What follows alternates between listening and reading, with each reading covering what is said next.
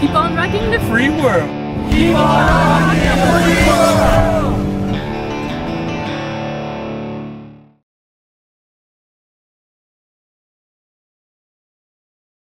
So, you all want to see my new house. Now, if you remember, a couple videos back I said, hey, if anyone out there spots anything, let me know.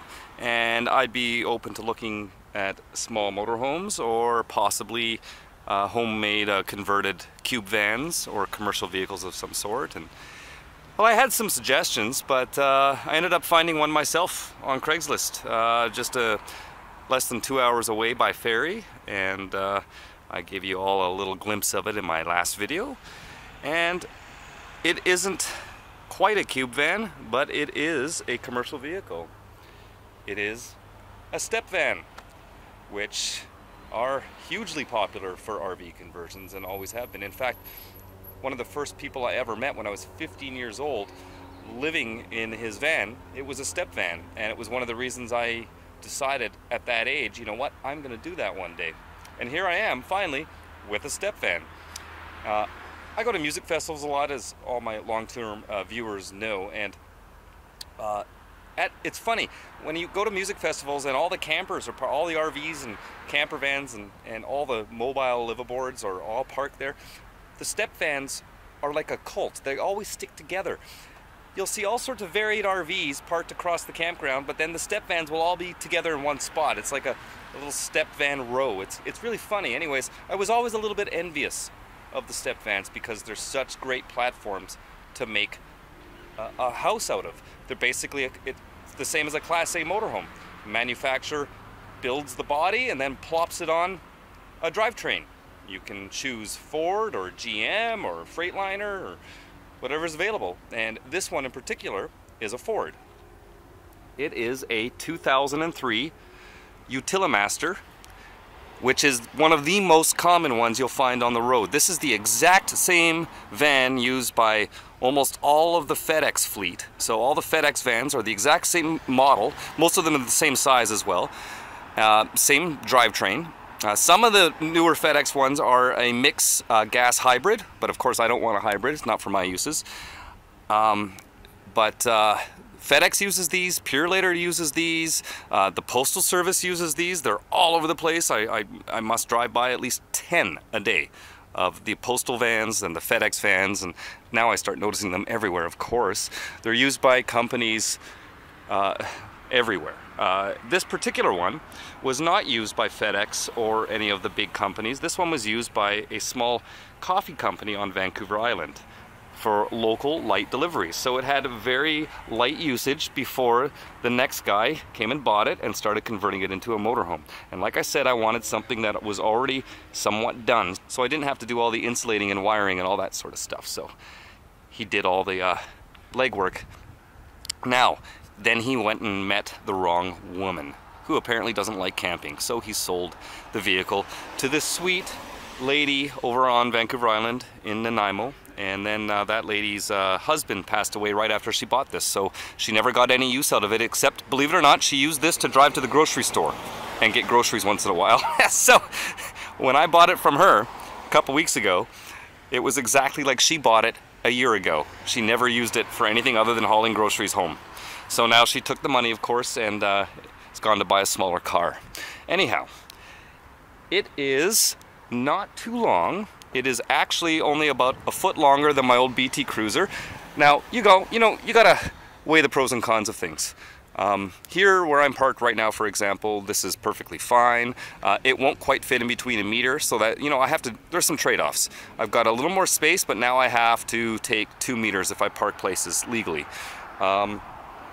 And it's obviously not as convenient for backing into single stalls and parking lots and stuff. So my habits have to change a little bit, but hey, you win some, you lose some. So you can't, if it was mine from scratch, I would have bought one a couple feet shorter, but it is what it is. So I will deal with it. It's certainly not the largest one that I've ever owned. So I just dealt with ICBC, that's our insurance agency. Remember, here in BC, license, insurance, and registration is all run by the government. It's the same agency, so everyone has to get the license plates and get their insurance from the same place. So what I did is I had a provincial inspection done on it, passed the inspection, and had it converted from commercial registration to proper motorhome registration, which is very important. It's the first thing I wanted to do. The previous owner, for some reason, did not do it. And if you leave it as commercial registration, your insurance is more expensive. The ferry fares were almost double. And of course, you're subject to random roadblocks, commercial inspection demands, and you don't have, there's no legal rights in it. Even if you call it a motorhome, it's not a motorhome. As long as that registration says commercial, it is not an RV. So that's just not a good thing. So I wanted it as a motorhome immediately, and I got it done. It is in absolutely perfect shape. That's just shadows from the tree there. There really isn't a scratch on it. The paint is shiny. There's no dents on it whatsoever. And this is why I love step vans as opposed to a regular cube van that has a van or normal van front end. The door is massive, and I don't have to waste any space back here for an RV door because this is the front door. Now it's in a state of construction because I'm going to be working on this obviously for many, many months to finish the conversion. Like I said, this is a Ford, but you can pop your head, you know, in the windows of any step van out there, and it might be Ford, it might be GM. It doesn't matter. It's the same body, it's the same company. This is a Ford V10. It's the same as my BT Cruiser, so I'm familiar with this engine. I love it. I prefer the Ford V10 over the GMs just because I have experience with them, and they're the most common for these vehicles as well. I know that they have GM versions and you can get diesel versions too, but I'm not I drive a diesel van for work every day, and I don't like diesel. It's stinky, it's noisy, and only 1 out of 10 gas stations on average sells diesel. I find it such a pain in the ass. I want my personal vehicle to be gas.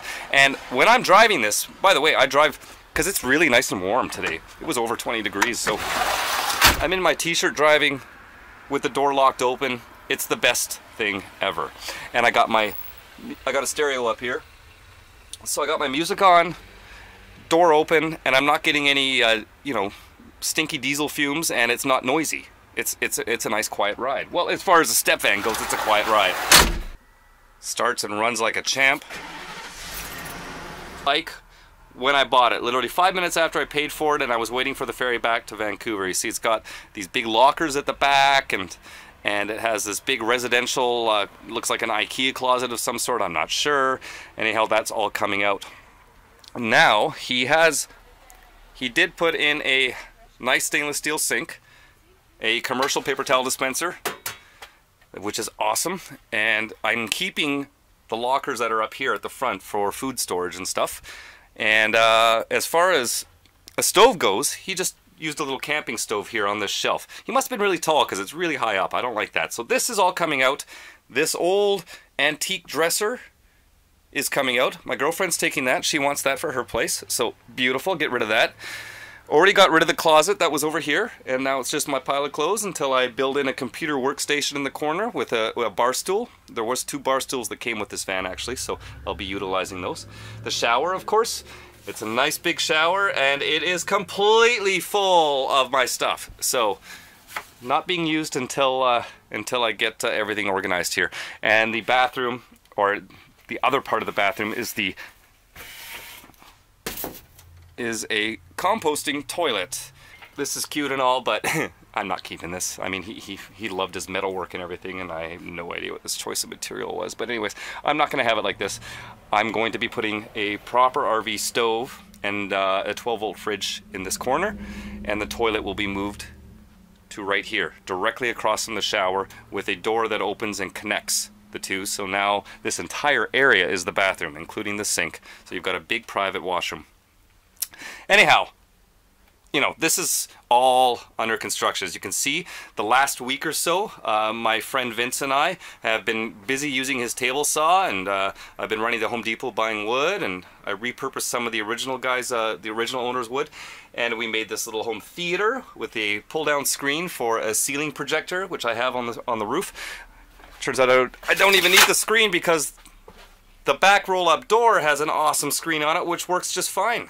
And it's one of those screens, when I have the back door open and you're at the beach or whatever, a nice day like today, it lets all the sunlight in, but people can't really see in, but you can see out. It's a great screen. So that rolls up and down as well. But that's my screen. I've always had those speakers just sitting at a friend's house, so I figured I'll utilize them for this. It already had a Dickinson, the P12000, the larger propane fireplace, so I may just keep that. It's, you know, these things are nowhere as warm as a wood stove, not by far. I mean, if I go up to the ski hills in the middle of winter, like December, January, and it's well below freezing, you need more than that. A wood stove is optimal, but I mean, this is already here, and these are $1,400 stoves, so I'm not going to just rip it out. What I did do is I went and bought myself a catalytic, the Olympian Wave, the Wave 8 catalytic heater. So that is a little pricey, but basically a Mr. Buddy heater on steroids for permanent installation. So I'm going to be installing that soon. I just have it wall mounted for now, but I have not done the propane yet. That's something that's coming within the next few weeks. So this little shelf here is coming out. As you all know, I dislike windows, so I'm going to be doing some. I've already got blackout curtains. I'm gonna make a nice cover around the windows for that, a nice valance, and I'll work on the window security ideas I have for the future. This bench is the water tank underneath with 12-volt pumps, so it's obviously not going anywhere, but I will pad it and have a backing for seating because everyone likes to sit here. And once that stupid shelf is gone, I'll be able to do that. And again, that'll be my workstation. And over here on this wall, so the bathroom will go right to that window, so there'll be a wall there. Over here, I'm going to be putting a ladder up to the roof and a boat hatch right there to get on the roof for a roof seating. I do not want exterior access to the roof, so I will be blocking the ladder on the outside, and I'll be putting a ladder on the inside. So it is, oh yeah, the bed. It had a stupid single bed. That's up like, it was up like that high, a single bed. So I don't like beds up high. I like beds down below where you can sit down, it's comfy. It's like a couch. It's much more inviting, and it makes the room feel huge. It is already like 7.5 feet in here, so I got lots of room. Built a twin bed and went to Sleep Country, Canada. Only the best for the new house. And I bought a nice new Sealy mattress, and it is perfect. My girlfriend and I have nice, very comfortable sleeps in here with this. And storage underneath, and of course it lifts up. So we put it on a hinge so I can get underneath for storage. So this is my new baby. This is going to be a hell of a project. I have done lots of motorhome.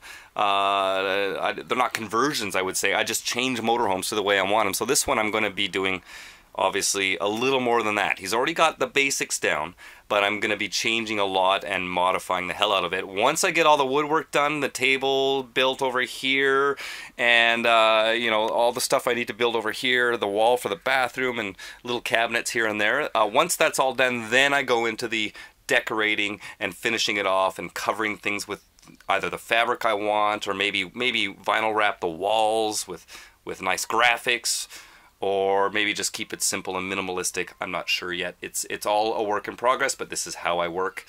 I am very stoked about this. It's going to be it's already been insulated and expensive paneling. It's a shame I'm going to cover it all up, but I don't want the wood theme in this van. And going to work on the ceiling. It already has a fantastic fan, and actually when I came in tonight after work, the front cab was nice and toasty. I opened the door, but it was nice and cool back here because that thing was running because it's on a thermostat. So it got warm enough for it to turn itself on while I was at work today. Now, here's the best part. You ready for this?